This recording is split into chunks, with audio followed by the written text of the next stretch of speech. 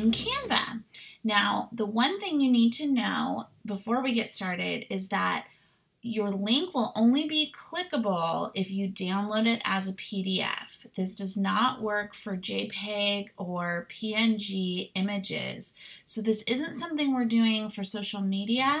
This is something that we are doing for PDF documents. So maybe if you're making a freebie download for your newsletter subscribers to download, or something like that. Maybe you're making an invitation that you're going to send out via email, and what you want people to be able to click on it when, click on a link when they open it. Something like that is what we're doing here. So you can use any size, use any template. Just know that when we download, we have to download as a PDF. So I don't want to do any of the sizes that are up here. So I'm going to click More. And I'm going to go ahead and do a resume. That's something that maybe you're making a creative resume for a creative job. You could use a Canva template and you could make your links clickable. So I'm just going to pick a free one to keep things easy. And of course, this template doesn't have a website on it to make my life easy. I'm just going to add it to the contact info here.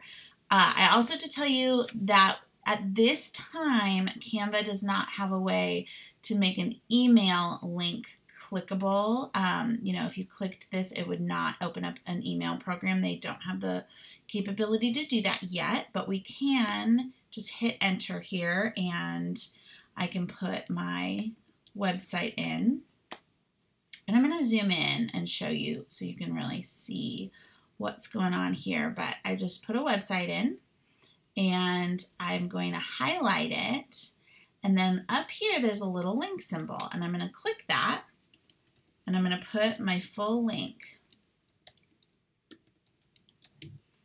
and hit apply. So I can also, this doesn't have any images, but let's pretend that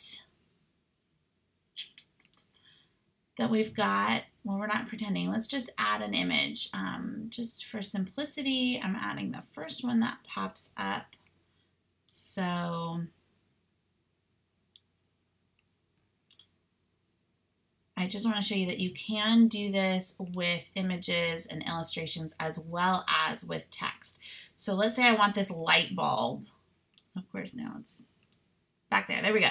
I click on the light bulb or any image. I can click on anything and click link, and I can make this link. So I'm going to hit apply. And now let me show you what happens when we download. So I'm going to click download up here and I'm going to choose PDF. So if you were making something and it suggests JPEG or PNG, your link is not going to be clickable. The words will still be on there, but it will not be clickable. So for this, I'm going to choose standard PDF. It'll be a slightly smaller style. If it's something that you want people to print, choose print PDF. But I'm going to click download and it went to my downloads. And now when I open it, it comes up in my, my PDF reader, which mine's Adobe Acrobat. And watch this. When I click, so you can see the little link's going to pop up. And it's going to give me a warning that it's trying to connect. Do I trust bizbff.com?